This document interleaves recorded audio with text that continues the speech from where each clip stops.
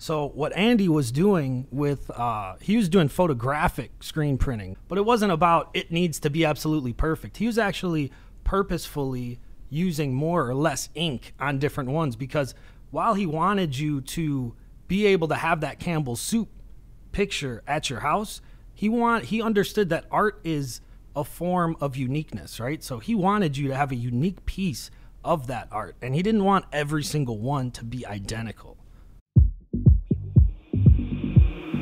We live below the fold. We live underneath those incredible brands. What is the vision? Right? So like there's a story, but then it's like, where are you trying to go? If it's compelling enough, then you start to get people to believe in it.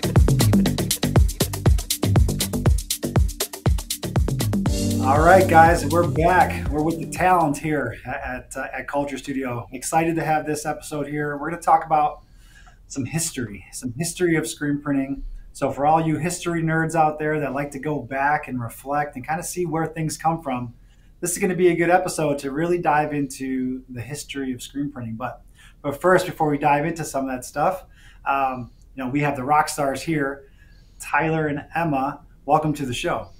Yeah. Hi, thanks. Thanks for having us. Yeah, I feel like you guys should be the one interviewing, because you guys are the subject matter experts at all things screen printing. So I think we could have an episode just on talking to you guys about your journeys. But you know what, man, before we dive into all that, maybe that would be a good way to start. Like, tell us a little bit about your journey in screen printing, because I think it's always an exciting and interesting story of how people even get into this industry. None of us went to school for screen printing, right? Or like none of us really like thought this was going to be the industry that we landed in and ended up in. So there's always an interesting story of how we got here. So maybe we can start with each of you telling us your journey in the screen printing world. So I started screen printing actually when I was about 15 years old. I went to an arts high school in Houston, Texas, and the minute I did it, I fell in love with it, and I knew it was something that I wanted to do for the rest of my life. So I ended up actually going to school for printmaking. Did go. I did go to school for it. That's why we brought her in for the history, Yeah. man. She's the history buff. Yeah. Yeah. So I've been screen printing ever since I could work.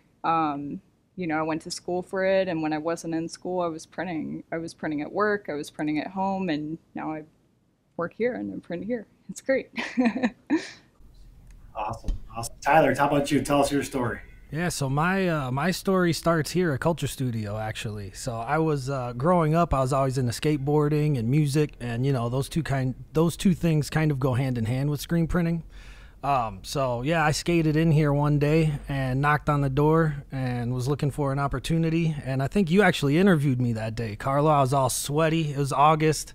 I had a flannel shirt on, and yeah, so I interviewed with you and I got the job, and then I just absolutely fell in love with the process, just making art, the people that we were printing for, the big names in the music industry. As a musician myself, just made me fall even more in love with what we do here. And so now it's been about 10 years. It's been a 10-year marriage going on here. Yeah, marriage. That's the right way to put it. Ups and downs, but you gotta work at it and evolve. So, great stories. And I do remember that day you skated in here. Young buck, wide-eyed young buck, and it's cool to look back 10 years and just see the development and the growth where we were, where you were, even as a person, as a young person, and where you're at today. Now, a subject matter expert in this industry. It's cool to see. But like even myself, like starting into this industry, a lot of people don't even know what screen printing is. Like where does it come from? Does it just come from China, and like t-shirts come from China and you blink your eyes and it shows up in a box? Yes, in many cases that is the case, but really what is the history behind and how is it made? Actually, on the way into work today, which is kind of a fitting time to do it, I was listening to the story of the luxury brand Hermes. You guys know that brand, right? And I mean, it goes way back. I think they started in 1836. So it's one of the oldest luxury brands out there. And as they were telling the story, they started saying that they started off creating like luxury saddles for horses, like really nice leather saddles, and that's how they got into the, I guess you can call wearables business. Of course, the story goes they started making handbags and some of the best handbags ever. But I guess one of the best sellers they had in their journey was a screen printed scarf on a silk scarf, 12 colors, hand screen printed. And back then it was like, this is the most beautiful piece of art they've ever seen. So it's cool to see how far screen printing goes and how far back it goes. But let's dive into a little bit of like what you guys know of the research that you've done in just how far back this goes and some of the history. Yeah. So printing, there's like the two different lanes of printing, right? There's like the paper printing and, you know, like word presses and that kind of thing, which is where newspapers started to become popularized and that stuff. What we'll focus on more so is kind of like the artistic screen printing, where we're actually like talking about producing images and art, right? Because it's a little bit different than, you know, just creating the words. The words were essentially like a stamp, right? That's kind of how everything started. That's how almost like printing in general started, with woodblock printing and that kind of thing. Is like they would carve stencils into the wood and then they'd use color to stamp images. And that's really like the earliest form of like printing, like transfer printing in that way. But stencils go back even to like Egyptian times, of like they would take their hands and they would use blood and different colored things to kind of like put their mark onto the land, right? So like that's like stencils go back that far. But stencils, as it relates to screen printing, started with the Song Dynasty, right? Basically, like Sure did. which is what is their era? 1960? 960 AD. to 1279 AD. Yeah. Oh, wow. Yeah, you're taking it back there. So what is the, you said song? What is that? So that's China. Yep. And it's a little bit gross, but kind of interesting. Before they were using silk, they actually used woven hair to make the screens and push the ink through the screens. It's pretty crazy because it was durable and, you know, readily available. Interesting. So that's what they would use to make. So like the silk and silk screening would be hair. Hair follicles was Yeah. what it was at first. Oh, wow. That's And so that actually, the Song Dynasty is actually credited for the first civilization to introduce like paper money. And they were using woodblock printing to print paper money, not far off from what we do today, to be honest with you. And so they really made a lot of advances in technology and civilization. And a lot of what they did kind of set the precedent for how we do things today in regards to money, in regards to art, in regards to just life. awesome. Yeah, the printing of money. That's, I guess in some shape we're still printing money. You know, we're not printing the actual dollars, but what we're printing is a form of, you know, capitalism, and we're out there selling, and so in a way that's still printing of money. Well, cool. Like, so, you know, like there's so much history, and I always think of when someone mentions screen printing, many times people think of Andy Warhol, right? Like they say that he created it. He created screen printing. Of course, it goes a little further back than him. What do you guys know of that story, or kind of what he brought to the table when he entered in with screen printing products? So a lot of people credit Andy Warhol for, you know, the pop art movement and like really popularizing screen print. Kind of in the beginning of the 60s, you see his prevalence really coming to the forefront of the art world, right?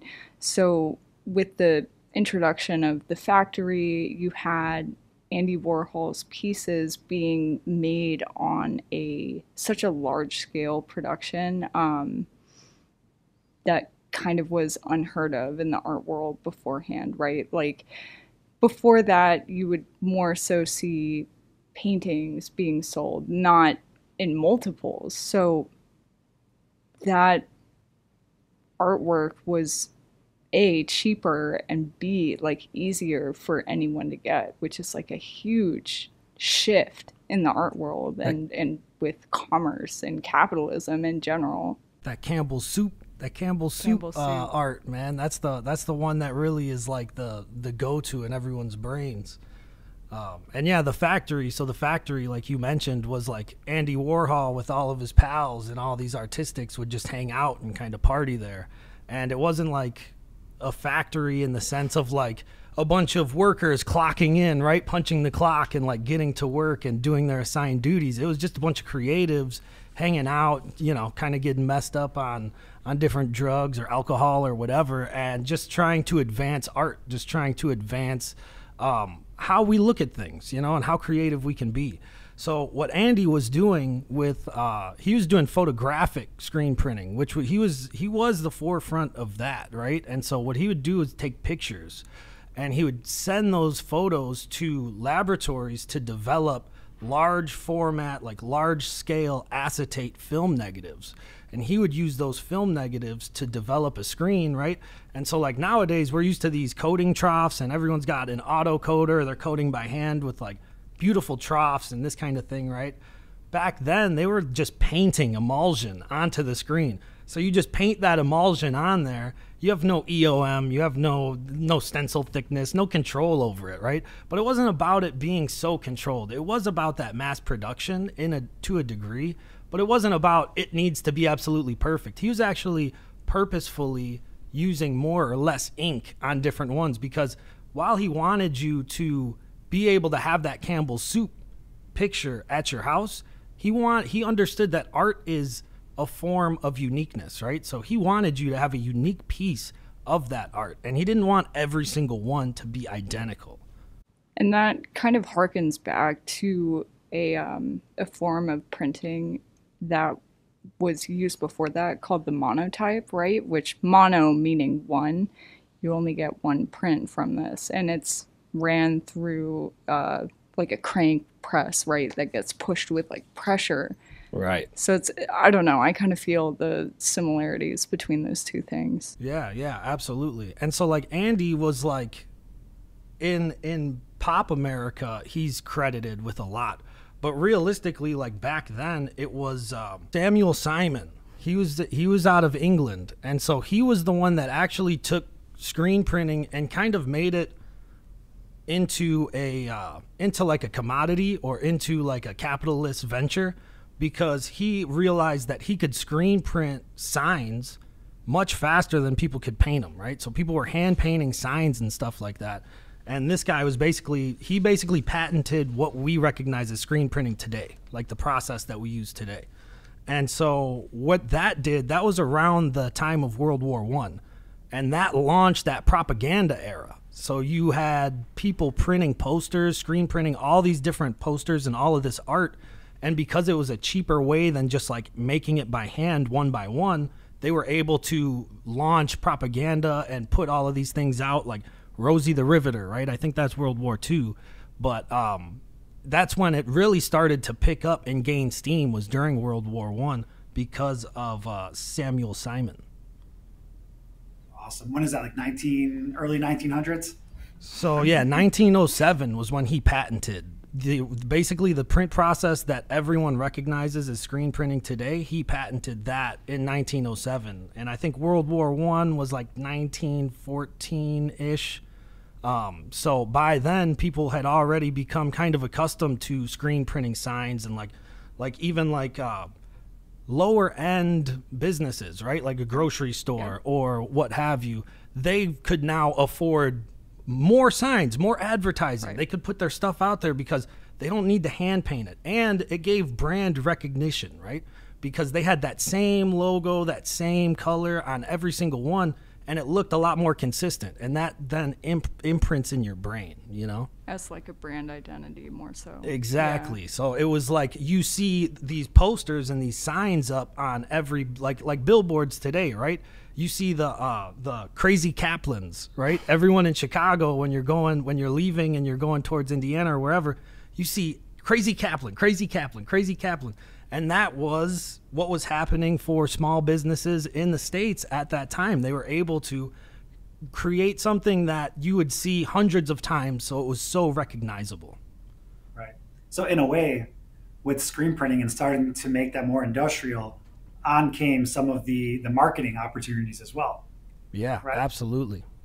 Yeah, that's cool. Super interesting. You know, you guys keep talking about there's so much artwork and one of one, and this kind of like, there's a lot of specialty that goes into the screen printing world, right? And that's something I think all of us as screen printers, as we now are 2024, it's like there's still a lot of beauty in that. It's still an art form.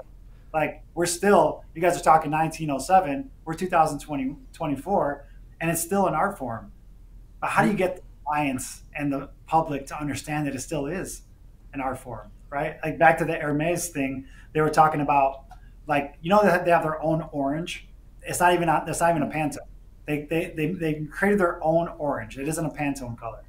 And I think at some point they went to court overseas where they're trying to own orange. Like anything orange would go back to them. But one thing that they said was that even the orange printed on different types of leather came out a different orange. So it wasn't always the same color orange because of the different substrate. And I know we deal with that every single day, right? Whether we're printing black or we're printing on, and the client gets and they're like, well, this isn't the orange Pantone I called. Well, it is actually the correct Pantone, but on a different substrate is coming out. Back then, it's an art form. Today, reprint my shit because it's incorrect. Right. Yeah. People are out of touch with the art form, right? Like people are looking at it because it's now so commercialized and it's so much into the capitalist movement and all of that, right? It's like, I want my design to look exactly like it does on the computer screen, and I want it on 3 different substrates. And it's like the whole reason screen printing started was as that art form. Like Andy Warhol, who popularized it, he wanted each piece to be unique, So there is a beauty in that. It's like you're getting something that's handcrafted. No matter how much automation goes into it, it's still a handcrafted product. Even though you're on an auto, even though you've got an auto coder or a DTS machine or whatever, it's still very much a craft and a hands-on project. So it's hard to, I think that's kind of where my specialty comes in my role at Culture Studios, trying to explain that to people in a way that, it actually resonates, because you can't screen print on all these different substrates and expect that digital mock-up. I mean, first of all, you're looking at it on a screen, and it's not actually been realized at all. Realistically, it's a theory at that point. When it's on your monitor, it's only a theory. The real product is what matters, And so it's just educating people. And obviously, we always do our best, right? Like, we put our best foot forward, make it look exactly like that digital mock, do it across all different substrates. But really, the best is just when clients listen to us about use this substrate instead of that one, because then it will look perfect. It'll look exactly like you're expecting. Right. You kind of have to consider, though, like, yes, it is a craft and it is an art form, but it's also a means of production, right? I feel like there's a pretty big difference between, the Andy Warhols of today who are utilizing screen print to make artwork versus people who utilize screen print to make a product, right? People's expectations with a product is that everything has to be the same and perfect because it is a product that someone is going to pay for. Right. There's an ebb and flow there, and it's hard for people to understand that, because it all starts as art, right? Like digitally, as you're creating it, it starts as art, and then it turns into this product and this production and all of these things. And really, ultimately, it's an imperfect process. Like everything you like people were using hair, right? We've advanced from there, but not as far as you think, right? We started using different silk, and now we use like polyester, like fabrics and stuff like that to use it. But it's not that different. It's just you get a little bit of a finer weave, you get a little bit of a, and you can control it to a certain degree, but understanding that it is supposed to be art, right? It is a product, but it starts as art, and it needs to I think that there's a big misconception from people that don't work on the art side of what the expectation should be, and the lack of appreciation of the art form itself. Yeah, I guess that could be the objection to when anyone is looking for perfection. The objection is that this is an art, right? And of course, there's limitations. You can't go too far. It can't be one orange and a completely different orange on the other one. You can only use that in your back pocket so much. To your point, Emma, it is production products that we're pushing out. But like that is like we should all tap into our craft. Remember the history that this is supposed to be art. no two pieces are supposed to look alike, right? So we could keep that a little bit while keeping up the production flow. One thing, we can kind of finish off on this is through your research, like when was the first T-shirt printed? Who sold the piece of merch? Did you guys get into any of that, or like when the first piece of merch was printed, the first T-shirt? That's a really good question, and I feel like a lot of people would argue, I printed the first T-shirt, Yep. Honestly, I feel like it would have to be somewhere in China, Yeah, no, yeah. I mean, it started in, so like Japan back in, the 1500s or whatever it is, they were doing it on kimonos. Yep. So it actually, the first kind of fabric that started to get printed was on kimonos, and that was through the means of the Song dynasty. So they're taking hair, they're stretching it, and then they're gluing paper, right? So they would glue paper instead of emulsion, and that's how they would get their stencil. So they'd use a waterproof piece of paper or whatever. So, and it wasn't really, I guess they did sell them back then, but really that's like when the first fabric was printed, was back in like the 1500s in Japan. Very cool. You heard it here first. The first piece of merch ever printed was a kimono. Yeah. Carlo's going to try to find it on eBay for sure. Yeah. He's hunting for it. It's not me. Rich is wearing a kimono. Yeah. He's probably got it on right now. You're going to have to buy it from him, man. Rocking it right now in Florida. Well, this is a great history lesson. I think it's always good to go back and pay tribute to kind of the process and where it went. Let's all remember that this is artwork and it's supposed to be an art form. And let's all tap into our creativity. So merch culture, I hope that was good for everybody. Thank you, Emma and Tyler, for coming on. That was awesome. Yeah, buddy. For having us.